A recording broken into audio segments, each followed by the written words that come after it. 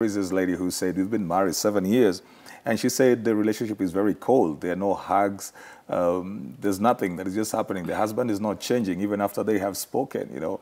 And you guys had your own views in there.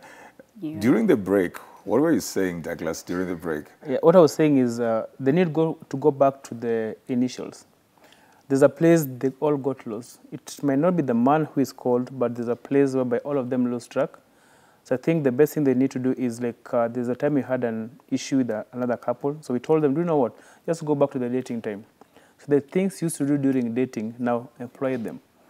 And the man do the same. So don't bring in new tactics or new way of sending love to this man. But a relationship needs new tactics. New tactics, yeah. So that it can be fiery and... Yes, but you see, what you're bringing in is a bit technical for me. But do you know what? If you bring in the simple things we used to do, yeah. If I used to come home, maybe just give me a cup of tea, or there are few things you used to do during dating. So go back to the initials, and then know why you people got lost.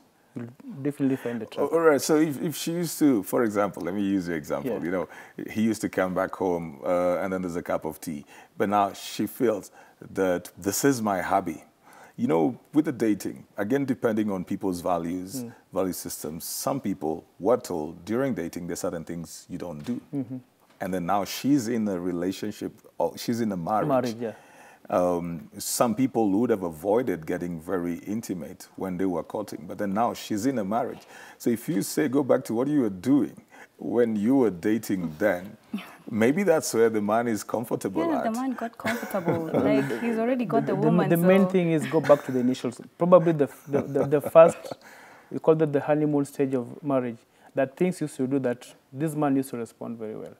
Probably there wasn't. And the lady kept on hoping for 7 years. Change.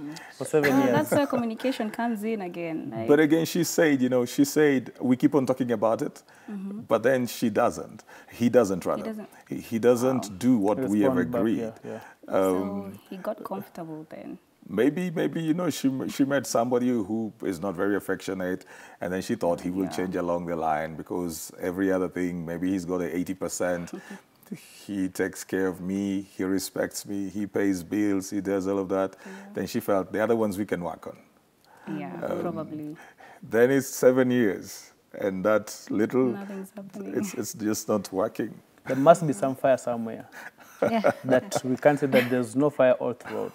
And also she might have seen something out there that she wants and that she doesn't have in here. So she might have seen maybe another couple, or she's watched something that makes her feel like, I would like that. I've not had that, you know. And maybe before she never really paid attention to it anyway, and now she's seeing it and she wants it and she's never had it before, so she's thinking, wow, we don't even do that, we should do it. So one of the solutions also is start to study him. What things tick him, make him extra excited, make him, more enthusiastic with everything, and then do more of those things with him, and then he will be like, wow, my wife is interesting. Suddenly she's doing things that I like to do, and she wants to do them with me, and she wants to go to those places with me. And then, it might not necessarily be, getting a new outfit and looking extra beautiful for him.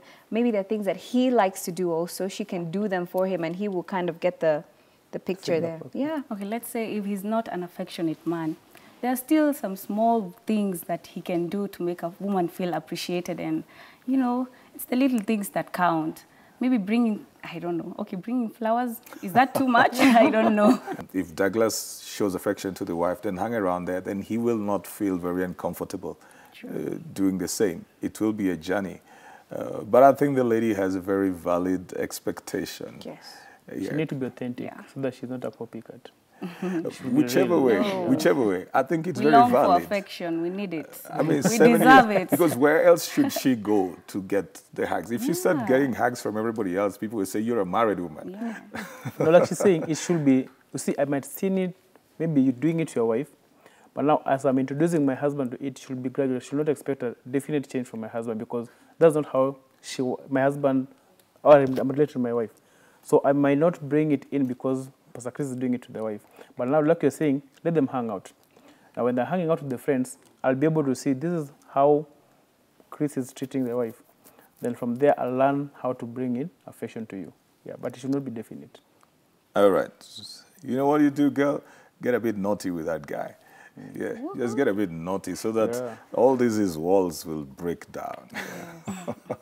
I think, bring out something. Look for the kid in him. Look for the kid in him. There's always a kid in every man. True. So you look for the kid in him. Leave alone the macho man who is over there. Find a way to the kid that is in that man.